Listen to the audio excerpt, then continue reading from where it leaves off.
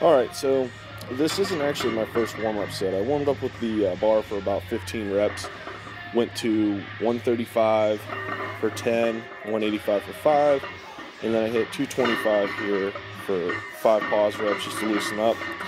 I usually do my presses on Tuesday, but I had my bicep tendon on my left side was strained really bad. 135 was actually very painful, so I decided to take the day off and give it a shot today. I usually do shoulder presses and everything, but as I was warming up, as you see, everything felt great. I was at the 275 there, moving up to 315.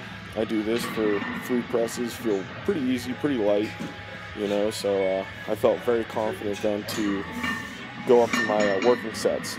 The goal today was to hit 6 sets of 3 at 87.5% of my max, but as you see here, I only say I got 4 sets of 3 in just because my bicep tendon really started to act up after the 4th set, and I really didn't want to risk it. So I was satisfied with 4 sets of 3. This is the easiest I've ever pressed, 370 for 3, and get alone 3 pauses. I really wanted to get like an obnoxious pause in on my 3rd rep of each set.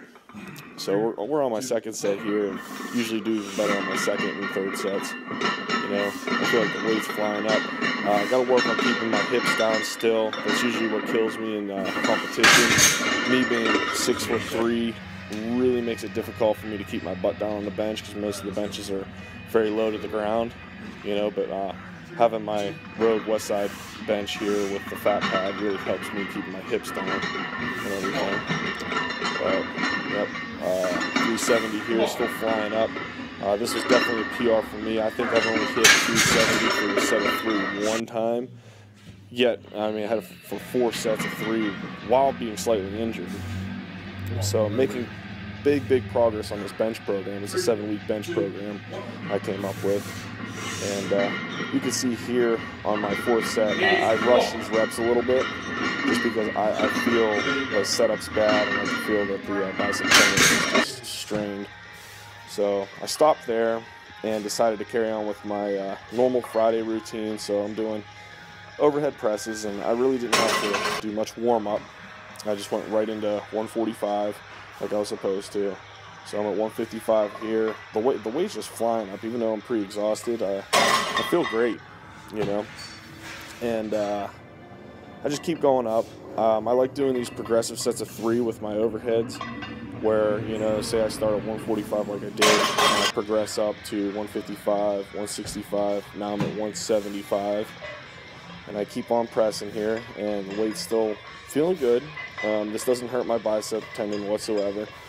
You know, I mean, I kind of feel it more, the stretch part of it, but it doesn't really bother me at all with my overhead presses. You know, and then on this set here, I'm at 185, you know, and it feels unusually light. But with this program, you know, I start out at progressive sets of 8 in week 1. I'm on week 6 now, so I'm on my progressive sets of 3. And moving on to my progressive sets of 2 next week, and I'm feeling pretty confident with that.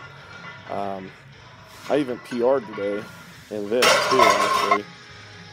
Right now I'm at 205, you know, but you know that felt great, and I was like, okay, let's go 215. Went up to 215 here after this, and pressed that. Not too easy. I had to grind out the 2nd and 3rd rep here, as you'll see.